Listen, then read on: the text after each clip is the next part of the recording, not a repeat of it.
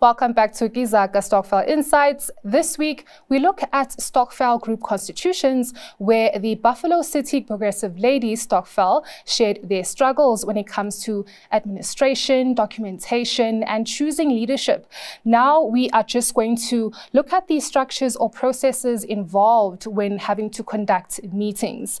Ntate Masudubele, I think Mam Snazo mentioned that there's just chaos when it comes to chairing meetings or trying to have meetings. I think technology is part of the problem there.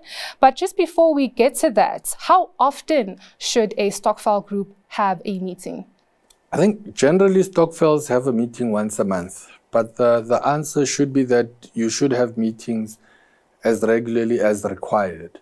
So sometimes there's a need for a meeting to happen to appraise the different members of something that might have happened.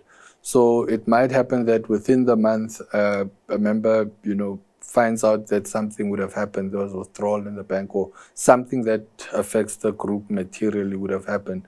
So for the interests of transparency and making sure that everyone is always aware of what's happening within the group, because it's owned collectively, it's then important not to restrict it to once a month. Even though you have it once a month, but let's make provision for having meetings as and when required, depending on the circumstance that might arise. Wouldn't the size of the Stokvel group be a determining factor as well?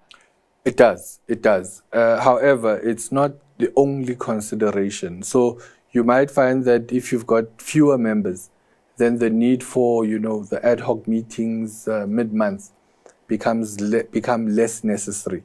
So the less members you have, the less the need for having those ad hoc meetings, precisely because there might not be a lot of activity that happens.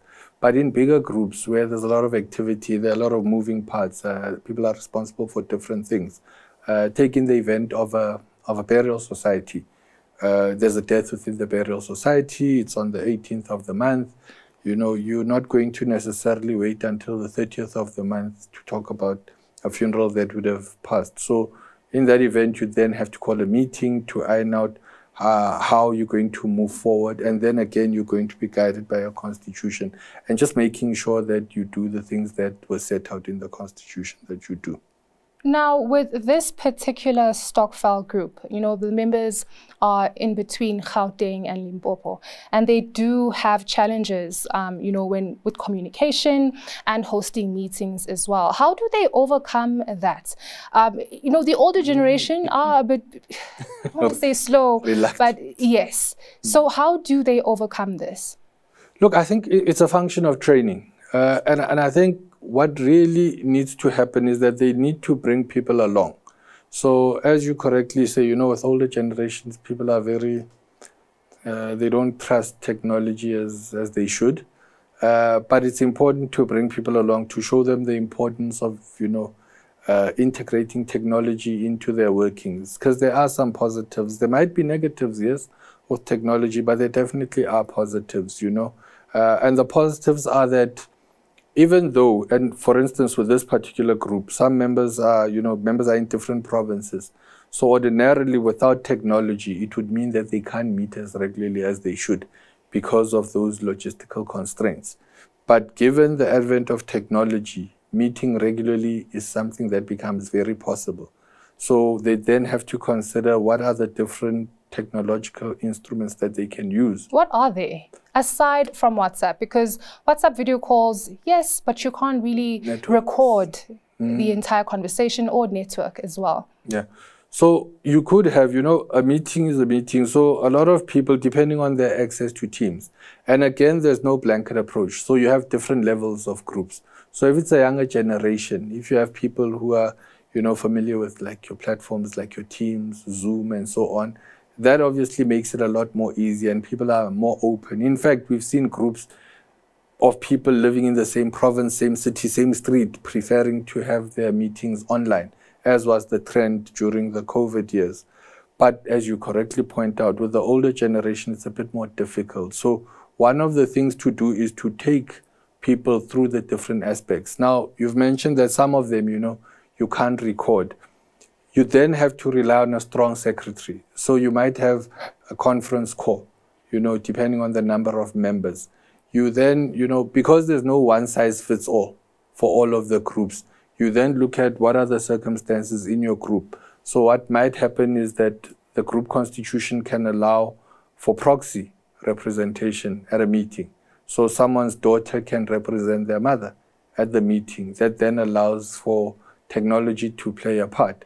But you then again, you look at the conditions and circumstances of that particular stokvel to say, does your constitution allow, are the members all of the same age? Do they have children or people they can call on who are familiar with technology?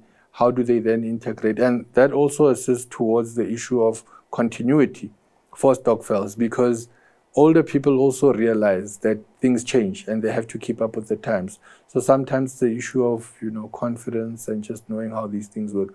But it becomes easier when their own children are taking them through that process and begin to, be part of this growth process and people taking advantage of instruments such as technology that are there. I like the term that you use, which is a bit more respectful, which is older people being more reluctant as opposed to me saying slow. So apologies for that. Yeah. But, I think what we can take away from, this episode is just the importance of record keeping and taking down minutes as well. Yes. But there's also an element of documentation. So what are the most important documents that stokvel groups need to think of?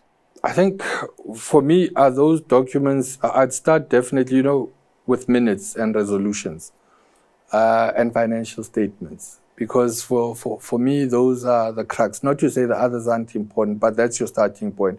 And then you can almost work backwards. So for instance, when you talk about minutes and resolutions, you can work backwards and say, in order to get to minutes, you have to have had an agenda. You had to have had a scribe who's taking those minutes. You had to have approved those minutes. You had to have a record of the discussions of the resolutions that were taken. So once you have those documents, your bank statements, your resolutions, and another important document in the event of a burial society would be your policy statements.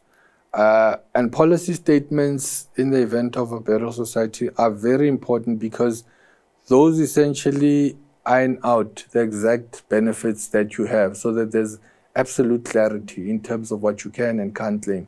There are terms and conditions there, and it's incumbent on every policy holder and the group secretary to make sure that each member does have, first of all, the policy statement, and two, they fully understand what's contained in that policy statement. So once you have these documents, life becomes easier because let's say, there's a transaction that happens on a bank statement, and then you have to refer, but we're missing 2,000 rands, So to avoid conflict, you're then able to refer to documents that you have that then explain why that money would have been withdrawn and used for a particular purpose. And again, it augurs well for the administration of the group and the transparency. And all of these different elements that, work towards good administration of the group ultimately help stokvels grow. So there's no greater marketing trick, as it were, that will attract members to a group other than people seeing that this is a well-run group, and well-run can be defined. This is a group that if you want to know when did they decide to increase their premium and why did they decide. So new members coming in also have access to those records so that you don't go over discussions that you've already had and people are able to say, I'm very comfortable in contributing money to this group because I know exactly where it's going, I know where it's kept, and I know that it's used for the things that it's supposed to be used. And also making sure that these documents are digitized. Yebo. If your stokvel or burial society needs to know more about this broad topic, please do contact us using the details on the screen below. That's it from me. Until next week, it's goodbye for now. This program was brought to you by Tyvision Media, helping stokvels and burial societies reach their goals.